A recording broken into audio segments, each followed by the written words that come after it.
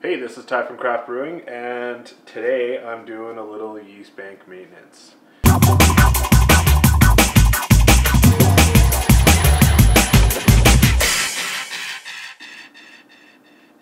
Alright, so what you're going to need is some yeast slants that you already have yeast growing on. You're going to need some fresh agar slants, some alcohol, an inoculation loop, a burner, some gloves, and obviously something to label your test tubes with. So let's get started. Let's get this burner cracking.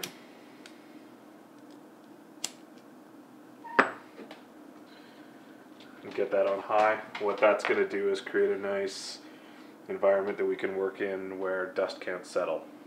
So I like to wear gloves when I'm doing this. Just makes me feel all safe and labby and all that stuff. So I'm going to throw a little alcohol on them.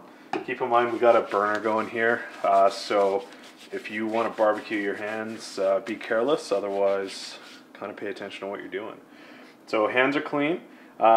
This is the yeast here. We've got a couple of labels here ready to go for one of our customers. He wants to get a couple of strains here. He wants to start his yeast bank. So we're going to start here. We're going to do a Y yeast 1187, if I can find it.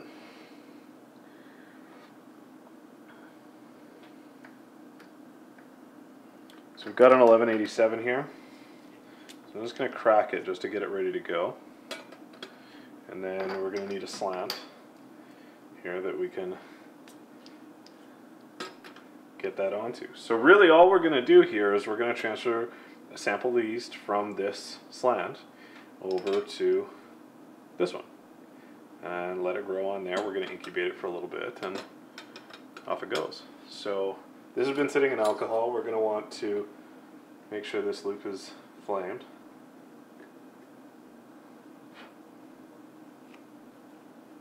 Let's straighten it out here. Let's get this red hot, and it'll kill any of the bad stuff that's living on it.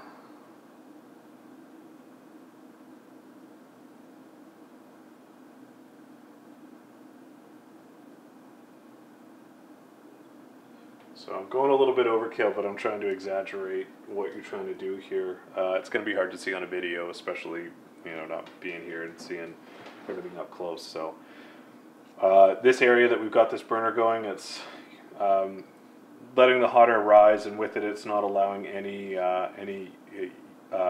dust particles to settle down onto our work area. So we can kind of assume that this area is sterile. Because I've been waving air around that's probably got dust on it, I'm just going to go ahead and sterilize this one more time. But everything you do at this point, you got to be very careful, otherwise you're going to contaminate your yeast sample. So I'm going to flame the outside of this just to kill any bad guys that are on there. I'll just touch the loop to the agar, and that'll just cool it down. I'm going to just take a sample of yeast out of there. Just scrape it up. Flame this one more time. The entire time working within our nice sterile environment.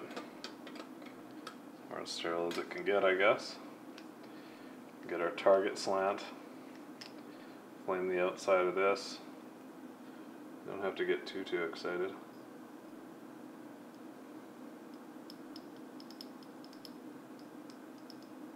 And I'm just picking up some of the water that's in the bottom of this that's sterile, and I'm going to just streak it all the way up. Flame the outside of this again. Put our cap on. And then we're going to burn any of the yeast that's still on here off completely. And we'll return that back to our vial of alcohol. So now we have a sample of 1187 that's been successfully transferred. Now we're going to throw our label on it.